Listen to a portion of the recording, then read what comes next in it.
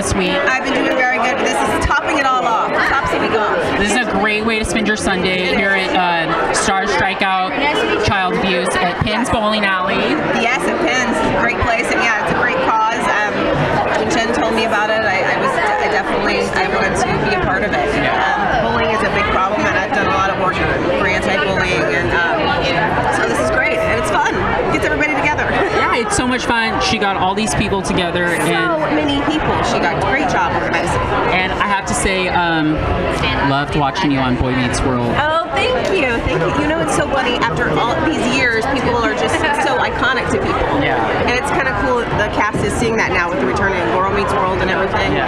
And I get a lot of positive feedback from people. So thank you so much. You are so welcome. And any projects in the pan you want to talk about? I am. I'm actually starting a movie in November where I get to be like a sci-fi kick-ass kind of girl. So I can't really talk about the story so much because we're filming mid-November. But it's exciting. It's exciting. Futuristic sci-fi drama, and I get to have weapons, fly ships, and not spaceships, but like rocket ships. You're gonna kick some butt. I'm gonna kick some serious butt and save the world. Well, that's awesome. Well, you're helping save some children right now by your amazing bowling skills, and I can't wait to see you out there on the court. I don't know what it's called, like the alley. The lane. The lane. Okay. Oh my God. The court.